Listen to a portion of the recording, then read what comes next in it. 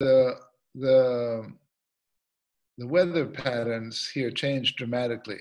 And in this little town, it's the most extreme weather we have on the volcano for different reasons. One, it's on the sea. Two, it looks east. And since the volcano is very steep, and there it's extremely steep, 90% of the vineyards are terraced. Yeah. And it's a completely different soil because it comes from a caving in of the volcano, tens of thousands of years ago. Mm-hmm. As a consequence, that soil does not drain, and therefore the walls that are made there are different from the walls anywhere else because they have to withhold the weight of a soil that contains a lot of water. Mm-hmm. And that would knock down the walls if they were impermeable, if they were cemented. Yes. So, because it rains so much and it's so cool and foggy, you can't really make red wine. The red grapes need heat to ripen, whereas white grapes need light. Mm-hmm. They don't need heat. If they needed heat, you wouldn't be able to make wine in Germany, right? Yeah. I mean, that's the way it is, right? So basically, that town, you really can only make white wine. But the white wine, because of that extreme climate, is very, very interesting because you have very high acidities there, which are wonderful for white wine. So you get very crisp, steely, brilliant kind of white wine, and it ages beautifully as well. So I bought this big piece of property, a hectare and a half. So it's not that big, but for me it's big. Yeah. And it's big if you have to fix up all the walls, right? Because it was abandoned for 20 years. Yes. So now, next week, as soon as it stops raining, because it's due to have some rain, we'll finish planting there. But we weren't able to finish planting the whole hectare and a half because there's still a lot of walls to get fixed. But we can't wait because if it'll be too late to plant. So anyway, it's stunning because there you see the sunrise. Mm-hmm. You're facing the sea, and on a clear day you can see from Calabria across the strait into mainland Italy all the way to Syracuse. Oh wow! And it's a gorgeous place, but so I was there the day before yesterday, and they were just sprouting. The new plants, the ones that we had already planted, were mm-hmm. just sprouting. And it's beautiful to see. But because it's so terraced and in many places steep, there's no one single point in the property where you can see the whole property. So you have to do it by drone. Oh, wow. You see, although it's not going to be completed, I would like to have it as much complete as possible, planted and sprouted when you see quite a bit of green. So you can understand from a drone shot the plantings, and the same is true of a property that I got on the south side. Mm-hmm. That one where I bought, with very old vines, but I've added another half a hectare or a little less than about an acre, which we've planted, and so there's a lot of new things happening, like the one like the picture that I sent you, right? Yeah, can I pop that up on the screen right now? Maybe you could talk to me a little bit about that. Because was that where you were yesterday with the shepherd? No, I was on the south side where we planted this with the place where I told you we've just planted this small parcel, less than an acre. How does that even work? Does someone just come up and let sheep onto your property, or like? You see, there's the problem is, you might have seen old westerns. And the old westerns always had the problem between the cattle, the cattle owners that didn't want fences. They wanted the land to be, they could take the cattle everywhere, and the landowners that didn't want the cattle there. They wanted to plant, their crops, right? And and people would tear down the fence. It's a big thing. Okay, well, the same thing is in Italy. It's always been that way, The shepherds don't have their own land usually, and even if they do, once the sheep have eaten there, they need to eat somewhere else, Yes. right? And the problem is that the Italian law allows, if one sheep can crawl into a hole, the whole herd can go in there, and they can't do absolutely anything. So these people take advantage of it. Of course, nobody can fence in everything, and it's a big problem particularly when the plants are budding, which is now, because the sheep will eat everything. Yeah. Your crop is gone. Right, and they don't give a shit, frankly.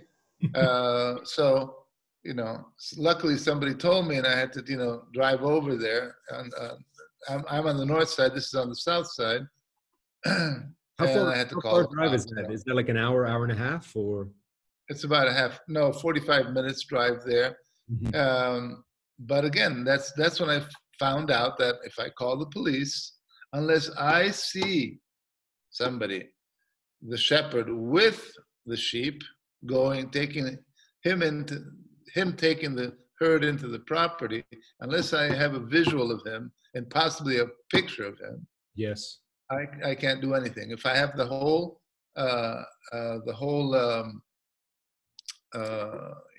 whatever 100 sheep in there and nobody's there except the sheep, yes, I can't do anything. And if I actually killed one of the sheep or shoot one of them, I can be sued. Wow, it's unbelievable. So anyway, it's one of the many things you have to live with. Yeah. So it's interesting growing fruit on Mount Etna. Then I'm sure more so than. Well, no, it's everywhere that way. It's not only on Etna. It's all over Italy. Okay. And this is the reason why you get for instance, we had dogs poisoned.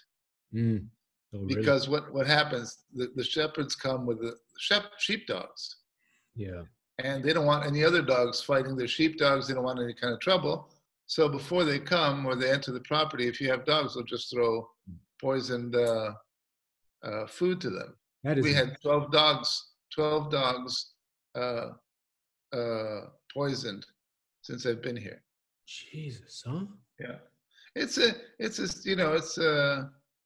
a strange affair. But anyway, now they don't. Now I mean, this was I hope the last time this happens, because if you do call the cops and the cops come, they tell you they can't do anything, but they tell you, denounce the fact. If it happens another time, then they'll take a different view. Yeah. If one time the shepherd can say, oh, I lost them, I was somewhere else. If it happens twice, it's a little tougher to do that. So I hope this is the last time it happens. Fingers crossed. Anyway, that's for sure. Yeah. Anyway, so nothing much has changed here. We're locked down, but if you have property and if you have vineyards, you can move from one parcel to the other for obvious reasons, because you have to work the vineyards, right? So nothing here has changed much at all. We're working the vineyards. We've planted some, and we have to finish, as I mentioned, planting, because we had to plan all the planting long before. For instance, we had to order all the plants. And this happened long before lockdown or long before anything. You have to order them the year before, right? So and then a lot of other things you have to. Well, for instance, we're bottling. Why? Because we had to order the bottles, the corks, and all that stuff arrived. And at a certain point, you have to just get it out of the way. So you bottle. Yes. So we're bottling the white wine that I told you about, the 2019 white wine. Yeah, I'm excited to try that. And the rosé. We've bottled some of the rosé, and we've bottled the single vineyard 2018s. And basically, we ship them to port. We ship them to Livorno if they go overseas, and we ship them to Verona if they go to Italy or to Europe. And they stay there. They're all pre-ordered, and they're all labeled accordingly. And then eventually people will pick them up. Yeah. When they feel they can work with them. Yeah, and how? So a lot. We were talking a little bit yesterday. I can't hear you. Sorry, we were talking a little bit yesterday about the demand. You got me now, or? Yeah, I'm just raising my volume. My volume was low. We talked a little bit about demand that you're seeing globally right now, and a little bit of softness. You think that's going to continue, or what? What's your take on that? Oh, look, I mean, it's very difficult because it's very difficult to assess. Hmm. We've shipped to various countries now. We shipped, well, a little bit in Italy, Hmm. a little bit in Italy. We shipped to Germany, um, we're about to ship to Denmark, Holland, Belgium, to Japan, Yes. and a few other places. Anyway, the point is that as there are countries. I mean, we ship to over 70 countries, but there's over 200 countries that are on lockdown. In one way or another, or total lockdown or partial lockdown. Yeah. For instance, Korea, we're shipping to Korea because they've got the thing more or less under control, right? They've been one of the best. We've shipped to Taiwan because they are the best. Mm-hmm. They've had only, I think, 6 deaths and less than 400 cases. So there's certain countries that are going to pull out of lockdown sooner than others, and it's very difficult to judge who's going to do this first, who's going to what policies the politicians will take. Apparently, Germany is going to pull out pretty soon, and Switzerland is pulling out slowly. So it's hard to say. I mean, as I mentioned, we need to do about 40% of what we did last year, 35-40% of what we did last year. That'll allow us to bear the brunt, and then next year things should be quite a bit better. Yes. But that's just because last year was our record year for sales, and so we're living now until we're living on last year's profits. Yeah. And because we stopped cold on investments and stuff like that. We were supposed to buy a tractor and a press and a very sophisticated filtering unit. Yes. A couple of other things, and we just stopped that cold. And so we'll see. Yeah, just play it by ear and see how it goes.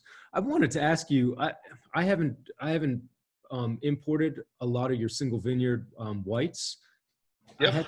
I have the Santo Spirito in my fridge. It's probably a little bit too early for me to be pulling the cork on it, but what can you tell me about the Santo Spirito Bianco and what you think of it in comparison to your other single vineyards? And I don't know, give me a little look at it.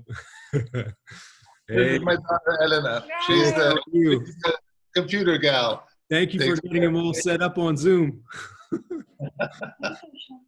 Bravo, it's bellissima. Anyway, look, the thing is about the Santo Spirito, as about the Calderara Sottana. Yes. The first vintage of both those wines, the whites, was 2014. Mm-hmm. Okay, that's when our 2 vineyards that we had planted in those area on whites were about 8 to 10 years old, and therefore good. They had strong. We had strong plants, and that could deliver wine that deserved the name of a single vineyard. Yes. So I don't have a big track record, 14, 15, 16, 17, 18, and now we're about to bottle the 19, so that's 6 vintages. Yeah.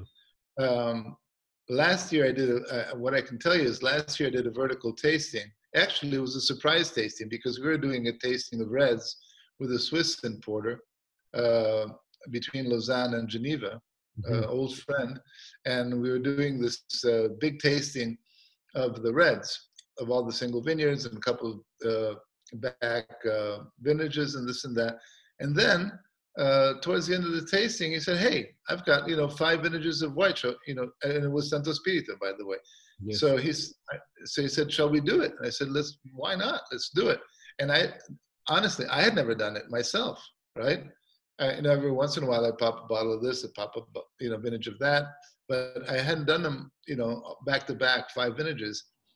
And I have to say, I was very proud because they were all really excellent. And you couldn't really, I couldn't really choose a vintage over another vintage. Mm-hmm. Nor still now do I know exactly how they will develop in time, because we don't have that many vintages. Yeah. But Yeah.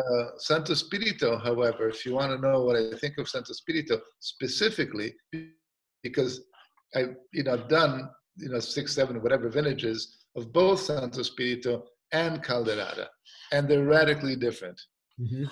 Calderara, just like the Santo Spirito and Calderara Red, are radically different. Yeah, they are. So the Santo Spirito is a bit higher altitude than the Calderara, and it's more floral as a terroir. It seems to deliver, both in the white and red, a more floral, spring-like or summer-like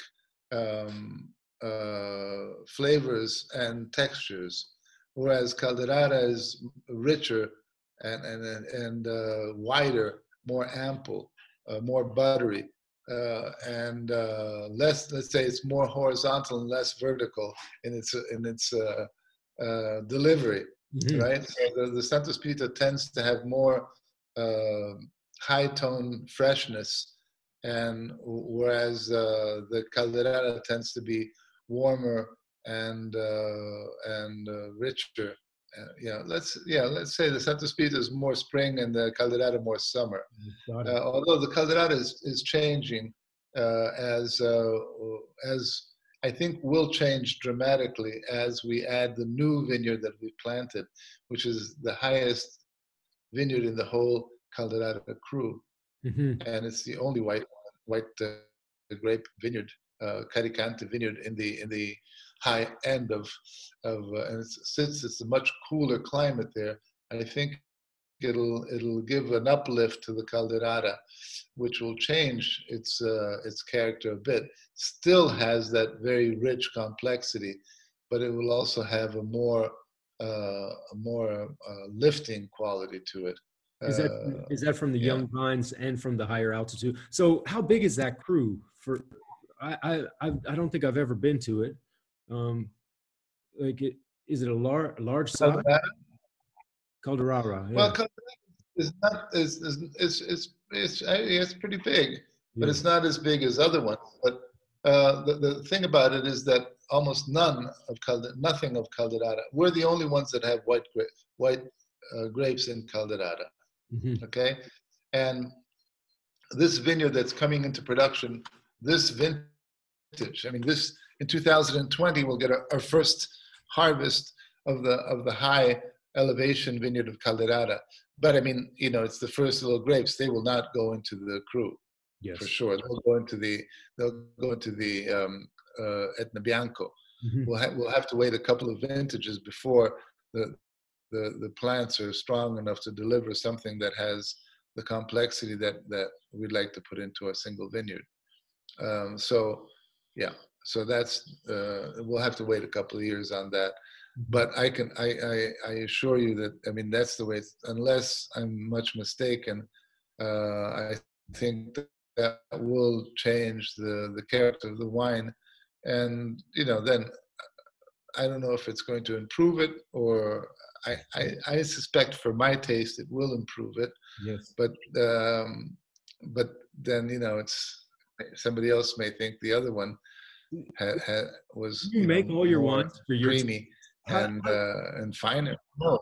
How do you go about doing that? Do you make your wines? No. Sorry, you froze on me. I can't hear you. Yeah, I lost you for a second. Yeah. Are you back? You were saying? I just wondered, your philosophy in your winemaking. You're making the wines for your taste, I'm assuming, right? I don't know. That's Absolutely. yeah, yeah, yeah. Absolutely. Yeah. No, I mean, I'm And that making them for my taste. It's not only, let's say that I'm making them for my culture, okay. because because it, your your culture determines, up to a certain point, it determines your taste. Hmm. Right? So if you, it's like, if it's the same in anything else. If you've been raised on Shakespeare, you're going to like Shakespeare and his contempt. You know, you're going to love Marlowe, right, or something like that. Hmm. So the same thing in wine. I mean, if you've never had, much wine outside of your own small area, that will determine the way that you look upon things, up to a certain point, not totally, but up to a certain point. But Yes. if you have a wide experience in wine, that will change your outlook. And um, at a certain point, you will have wines that are your favorite wines. I mean, the wine world is divided between obvious things, right? Half the population loves Bordeaux, the other half loves Burgundy, or I don't know if it's 50-50, but so uh, and that's the way it goes. So if somebody loves Burgundy, he's going to tend to,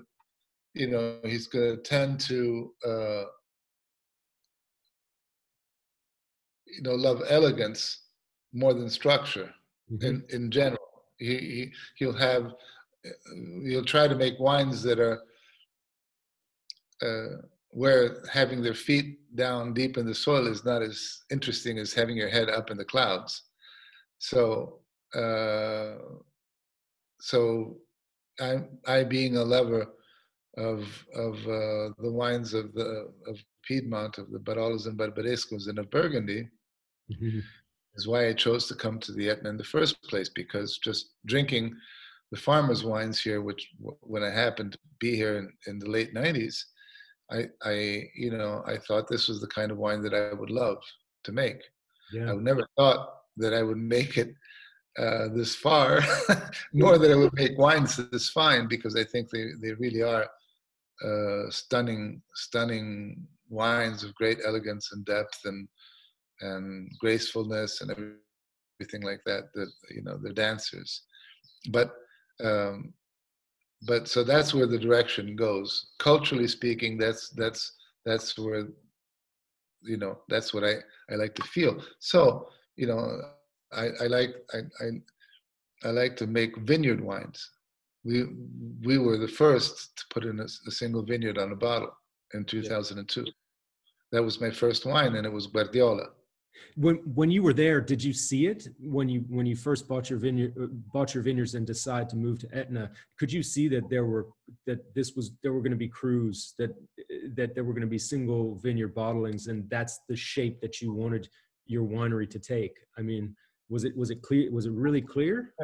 It was very clear because my first bottle had a vineyard on it. Okay. You know, it can't be clearer than that. Yes. And for the first 3 years, the authorities sequestered my wines and gave me huge fines because, for one of those mysterious bureaucratic reasons, although the appellation regulations and the statutes allowed for uh, putting single vineyards, or let's say locally denominated wines, which is what a cru is, or a single vineyard, um, there was a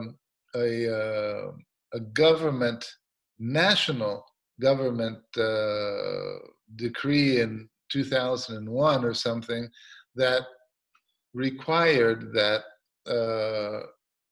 you couldn't put a name or vineyard name on your bottle of wine unless in the statute every single cru was not described, but at least the name of the cru had to be in there. And since there's over like 200 to 250 here on Etna, nobody, when the statute was done in 1968, thought of naming all the goddamn crus into the statute, right? So although the statute said you can do it, all of a sudden the government said you couldn't. And so every year I would release, first year I released Guardiola, second year I released Guardiola and Calderara, third year I did Guardiola, Calderara, Ferdo di Mezzo, finally the anti-fraud authorities, kept coming over here, impounding the wines, giving me fines, till finally they understood. We had long talks, and they finally understood that I wasn't doing anything wrong, and that in fact, in doing this, I was helping them. Yes. Because if I said that in the Guardiola I bottled, 5,000 bottles, they knew that according to the property that I had, I couldn't bottle more than a certain amount, and so they could control it. And if they did it if everybody else did that, it would make it a lot easier for everyone to control any kind of fraudulent attitude. Mm-hmm. So anyway, now everybody does that. Everybody puts single vineyards on their wines all over Etna. The difference it can be, unfortunately, that I did it because I knew that there was a qualitative element that separated, not only a qualitative element in the sense of a difference between what was grown in Guardiola and in another place, for instance, but that Guardiola was actually a higher level of quality. So I put the single vineyards and bought the vineyards because I knew that they were going to be higher quality. Yes. And that's what has addressed everything that I've bought, all the vineyards that I've had, that I own, and that I've planted. Because we were the first to do this in Piedmont in the 80s. Mm-hmm. Why? Again, because of the Burgundy example, which was, went back hundreds of years. But the point was, for me, it was extremely clear that if you have Premier Crus and Grand Crus,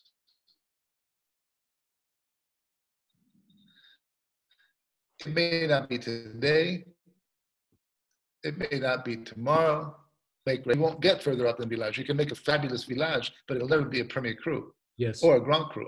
Mm-hmm. So I, every year, still now, in my cellar, I vinify over 50 different vinifications of different grapes on Etna, including all our vineyards, plus others that I source grapes from, old vines, young vines, et cetera, et cetera.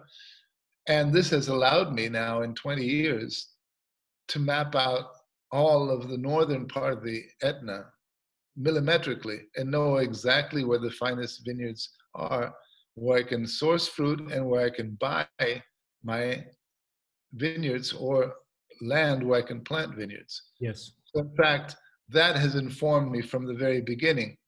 And places Terre Nere now as probably the only estate on Etna which has only exceptional vineyards. Mm-hmm. 26 parcels of outstanding vineyards, historically renowned for their quality. So here's a question for you. Do you have a favorite vineyard or a favorite cru or a favorite bottling? Yes, I do, but I should.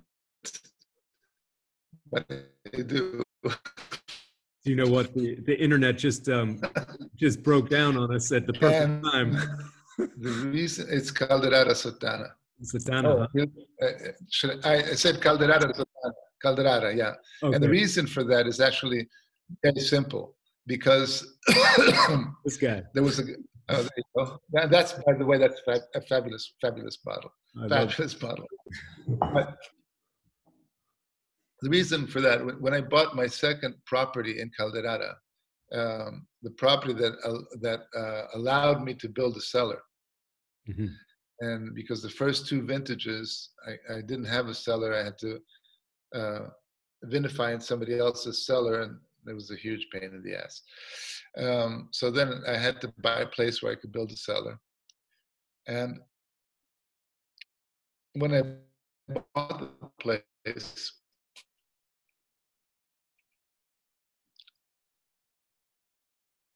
I basically, it came with and everyone his name was Don Peppino. He passed away 4 years ago. But if you look on the Prefaloxera, yeah, it says the Vigna di Don Peppino. On the label, it says, underneath Prefaloxera, it says the Vigna di Don Peppino. Right. Yeah. Okay. Well, that is in honor of the man who cultivated that vineyard for 70 years and allowed us to have the pre-phylloxera vines in such great shape. He was born on the farm, and he he was like a positive virus on me. He contaminated me with his love of Calderara, and it's never been able to. I've never come out of that viral state. No, I never. It was he loved this place so much, and he took so much care with it, and he described it so well. And I mean, and he talked so how do you much. describe it? Because for me, it has so much personality, that wine. I love it. It's got a little bit of everything in it, but I'm interested to hear how he would describe that vineyard. I remember Don Peppino described it once to me. He said it was creamy, era cremoso, Yeah. creamy, and that's part of it. There's a delicate richness in it that's extraordinary. Soil wise, it's the rockiest cru in the whole of the Etna, in northeast, south. It's just all rocks. So it's quite stunning to see the plants just shoot out of this, this bed of rocks. Mm-hmm. As a flavor, uh, as Don Pepino says, it has a texture that is wonderful because it's gentle and creamy, and yet it has a grip that's not tannic. It's a grip that's gentle. It's like you being held in a grip, but by somebody who has gloves on, Yeah. Yeah. and it's not, if I, it's never even just wrapped off the skins the first time. It's never fruity. It's never floral. It's always it has that go back to autumn, to moss, to wet leaves, tobacco, Mm-hmm. herbs, spices. It's unique in that way with respect to all other vineyards that I have, and it's a combination of this dark side, let's say, this dark heart, and the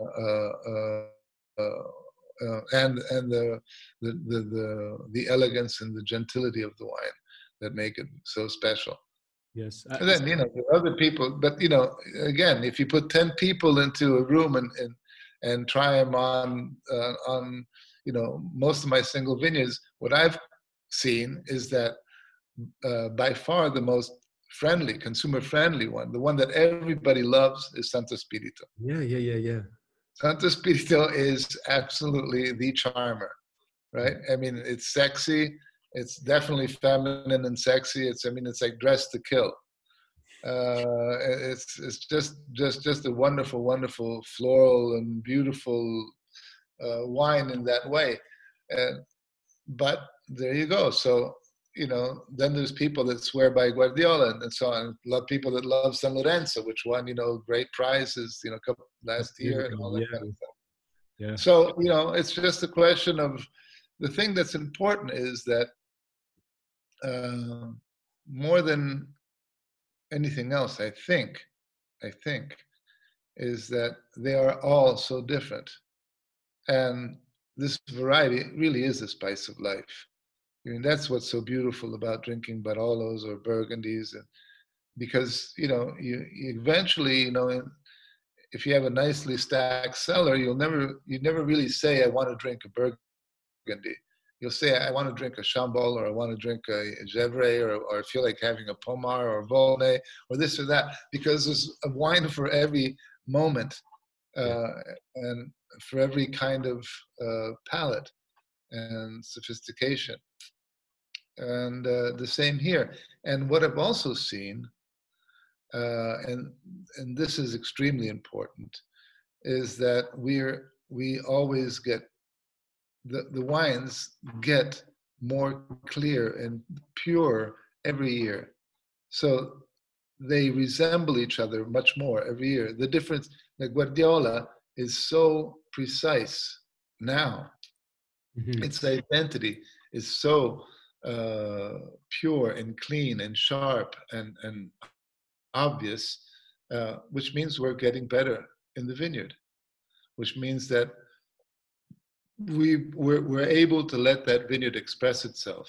And even in the cellar, we're getting better because we're getting out of the way. Yeah. We're being less visible as a hand of a winemaker. Because if, that's the whole thing. I mean, there's no point in doing single vineyards unless you let the vineyard express itself.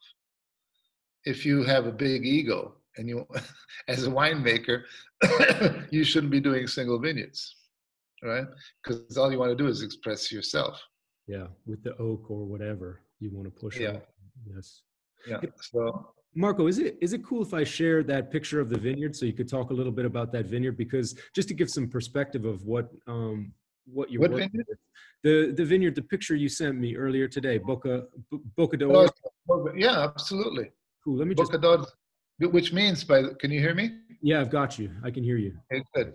Bocadorzo means actually it means barley mouth. Barley mouth. Right, barley mouth, and that I don't know. Can you see it? obviously, I mean, it's full of meaning. It's a very special area because it's a high altitude area, around 750 to 800 meters. Here we're at 800 meters where this vineyard is, but Yes. it's never steep. And usually, as you go, every mountain, as you go higher up in the mountain, every mountain gets steeper, right? It's just the way mountains are, right?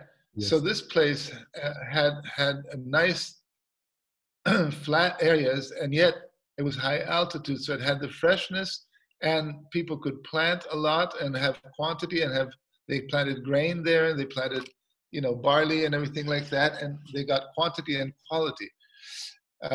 Unfortunately, here we have quality, but we don't have quantity because we made only 3 barrels. But that's the last surviving piece, because when the 1981 lava flow annihilated the entire crew, Yeah. it formed because sometimes the lava comes down in waves and sometimes it finds resistance like water does as it comes down the mountains, and it looks for the easiest path. And sometimes it'll come down in waves and sometimes in rivers. And here the fingers formed of the lava formed an island. There's different little islands inside the crew, but most of them are just woods. And Yes. this is the only one that's cultivated. It's the only one that's left and that survived. And if you look at the picture now and you look at the bottom right side, you will see another vineyard on the other side of the lava. I see at the far right side, kind of. There you go, far bottom right. Yes. That is another of our vineyards. That is the reason how I discovered that vineyard, because I was working in that vineyard on the bottom right, which is San Lorenzo, Yeah. one of the other great vineyards, right? This is And San Lorenzo. yeah, that's the San Lorenzo, our easternmost part of San Lorenzo and our highest part of San Lorenzo. And when I was working the vineyard, I looked across the lava, and you see just before the vineyard, on the right side of the vineyard, on the bottom right side, you'll see a little house. Mm-hmm. And so I spotted that house, but I couldn't see the vineyard. So I spotted the house and said, who would ever build a house in the middle of the lava? And so I walked over the lava, and I discovered the vineyard, and there were 4 people working it. There was 4 brothers that were the owners with the father. So I asked them if they would be interested in selling me the grapes. They said no. I said, would you be interested in selling me the vineyard? They said no. But they got my phone number, and they said if anything happens, because we'd like to sell it, but our dad won't, blah, blah, blah. So a year later, they called me. So I did 4 different contracts to buy less than an acre. And Why was it 4 brothers? yeah, 4 brothers. Yeah. Yeah. So, and in my opinion, that is the finest wine we've made in 2019, Really? with the only exception of the Prefaloxera. It Hmm. is absolutely extraordinary. I mean, really, really great wine. I mean, it's very, very special. You said So 3 barrels you made only, huh? yeah, three barrels. So it'll be about the equivalent of 900, roughly 900 bottles. But I think I'm going to make some magnums too. Nice. So it's a great vintage and a great vineyard. Um, Actually, to be perfectly honest, I don't own the whole of that. Yeah. The upper part is owned by the uncle Yes. who sells me his grapes, and hopefully this year after the harvest, he'll sell me, the other, whatever it is, a half of an acre or a quarter of an acre that he has. Um, but he doesn't bottle the wine; he just makes it for his own family. I see. Yeah, it's a beautiful vineyard, and it really gives you perspective of the terrain that you're working in. And Yep. I mean, Yep. beautiful. Absolutely, absolutely. It's a crazy place, isn't it?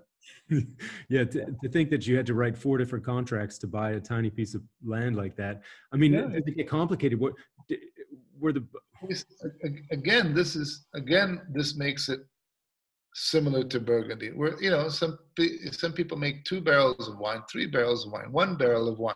Yeah, It's the same thing in Piedmont. It's all tiny little properties. Some producers in Burgundy or in Piedmont make 5, 6, 7 different crus, 10, uh, and the same thing here. The properties are very, very small. They were small historically. This was the only area of Sicily that didn't have large feudal properties. yeah. And in fact, interestingly enough, uh, if if you want to look into it, it's kind of interesting. Some of the most beautiful pages written on Etna were written by a 22-year-old Alexis de Tocqueville. Oh, really? Yep, who wrote probably the best description of America ever written. And when he was 22, he wrote a diary of his travels to Italy. And he climbed on top of the Etna, all the way to the top of the Etna, and described what he saw is the most beautiful description of Etna I think I've ever seen. But he also was a precocious sociologist.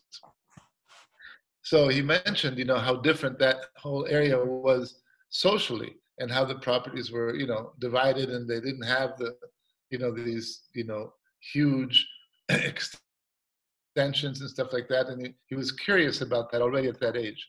So that's kind of interesting as well, Yeah, it is. I'll have to. because there's nothing, there's no real book on Etna. I mean, somebody's just come out with a couple of things now, but they're not very interesting. But historically speaking, you have to get bits and pieces from dozens and dozens of other works, some of which are just statistical, and some of which have to do with literature, but they were linked to the Etna because that's where it was written. There's a great author called Verga who wrote here, and so on and so forth. Some of the stuff you just pick it up unknowingly, and then it'll have a little something or other. The only serious historical book we have was written by a Florentine in the 18th century, a Florentine agronomist, Mhm. and he worked here for 3 years, and then finally delivered what he found here. He wrote it down, and then he delivered it in 2 conferences in the in an academy of Florence, very famous academy, uh, called l'Accademia dei Georgofili, of the lovers of the soil, of the farmers, let's say, which was the landed nobility at the time, the landed gentry. But then he delivered these 2 speeches, which now are part of a tiny book, which is quite wonderful. But then he got fed up. Well, he said the people there were too snobbish, and he left. And and he started working in Istanbul for the Sultan of the Ottoman Empire at the time. Anyway, a kind of a wacky guy. Sounds like it. Anyway, see, that's the whole thing. You try to find out about things here, for like the prices of grapes. I found this diary or this book that was kept by one of the larger wine merchants in the Riposta area, who shipped from Sicily all over Europe. And he had I met one of his grandsons who kept some stuff, and he had a little book of the prices of the grapes in all the different single vineyards. Mm-hmm. And so then, you see, they knew perfectly well where the good stuff came from. And that's still the way it still is that way.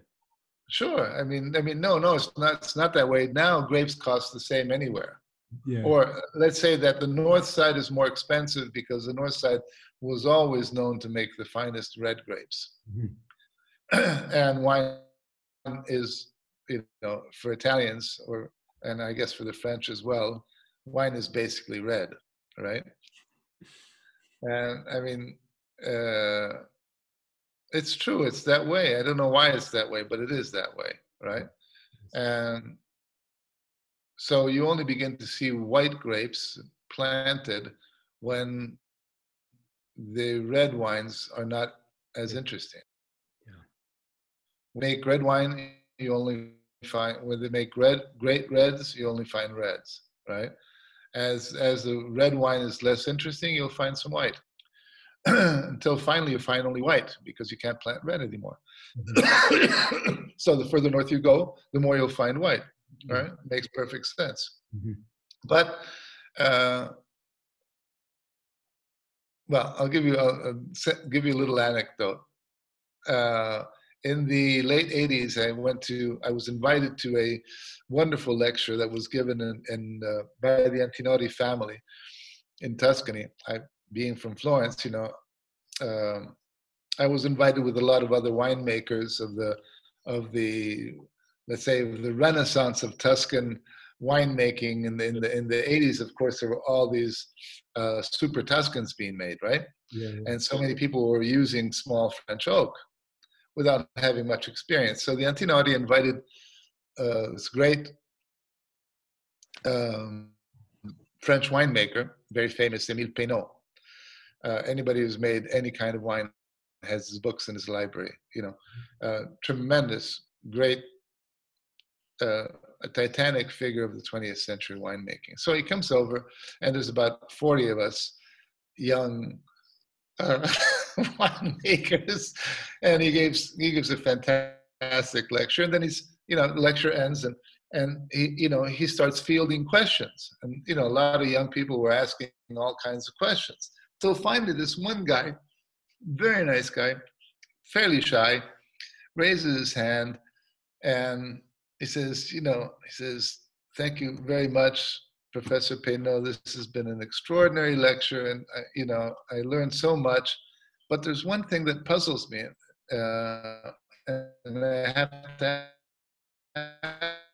ask this.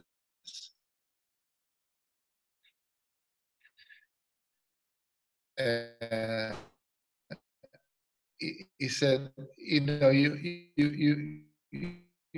why is that?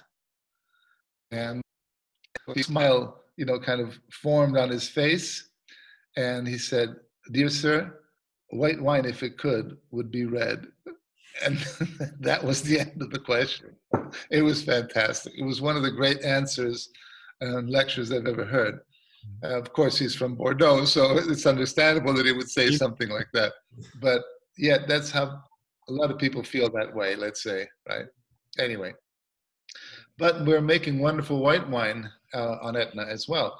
And the north side is not the side, precisely because it was the best side for making reds, people would make whites in other areas where the red, like that little town, Milo, where they could make red. Yeah. You see? Or the neighboring towns around Milo, so Santa Venerina or Sant'Alfio, you'd have a lot more white grapes because the weather was such that the reds were not very good. Yes. Therefore, uh, but I was here on the north side, so You I focus. decided, okay, I'll plant some white here and see what happens. Yeah.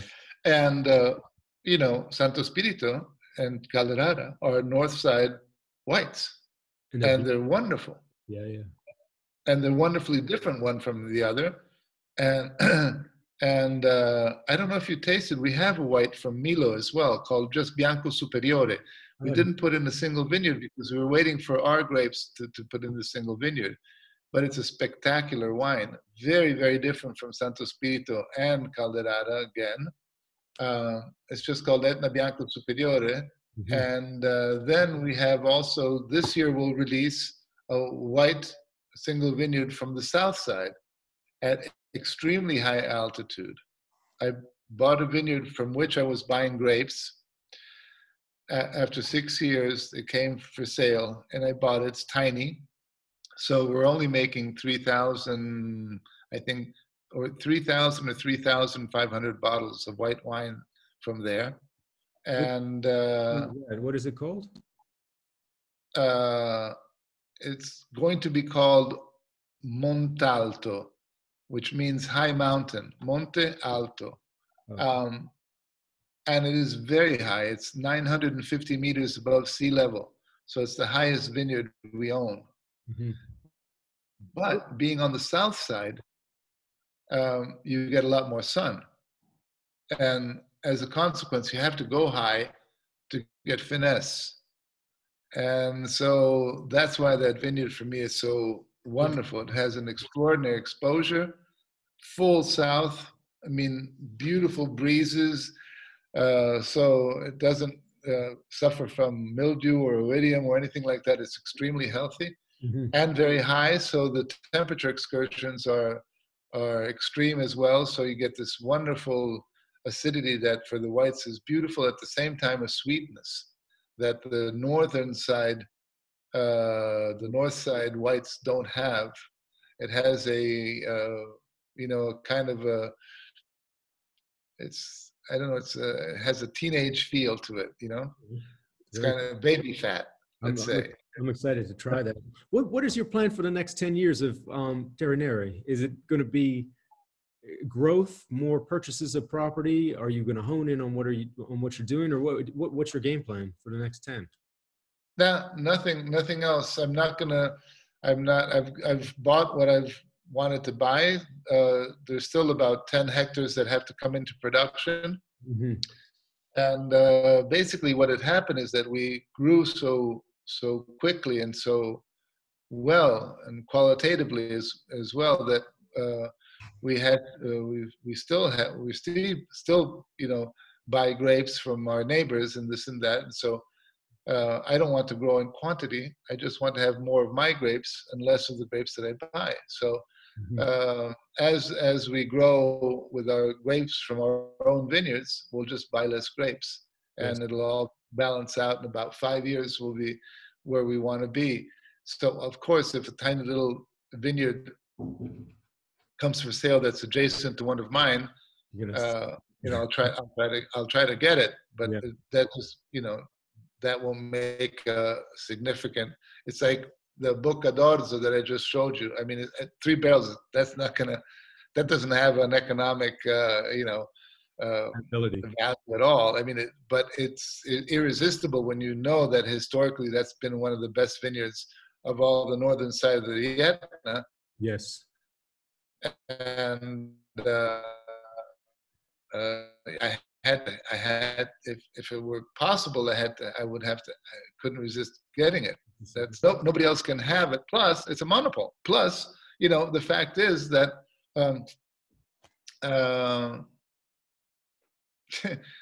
it's how exciting can it be? You find the last piece of a historically famed Grand Cru. I mean, it's irresistible, right? Yeah. And I don't think there's a lot of these that are a lot more available of these kind of little miracles. Yes. Right? So basically, I'm all set. How are you going to allocate that? I mean, if you We got to get Well, some bottles for Bermuda. I get a big fat allocation myself, and then and then it's just, I mean, it's just a couple of cases here and there for friends and stuff. I mean, if you get a couple of cases, you're going to have to put away a case for yourself. It's just not, there's not going to be much going around. No. I wouldn't. Yeah. I mean, it's amazing. I have another question for you. Your olive oil. I love purchasing that every year, and everybody loves to use it. Do you have any coming out this year, or is it gone? I think I lost. It still has to be harvested. Yeah. I mean, we harvest it after we finish harvesting the grapes. Yeah. But we release it usually in February. So the one from last year is long gone. Long gone, yes. Yeah. Well, because what happened, among other things, is the year before it was a washout vintage for olive oil here. This year was a washout for most of Italy, but luckily we had a relatively large harvest, and so because nobody else did have it, everybody jumped on it. This year, I don't know what's going to be the production because it hasn't even flowered yet. Yeah. Gotta wait. Plus, even when it flowers, even when it looks really good, it's very difficult to assess because the flowering of the olive trees is magnificent and incredibly plentiful, but only 2% of the flowers turn into olives. Yeah. So it's very difficult to assess.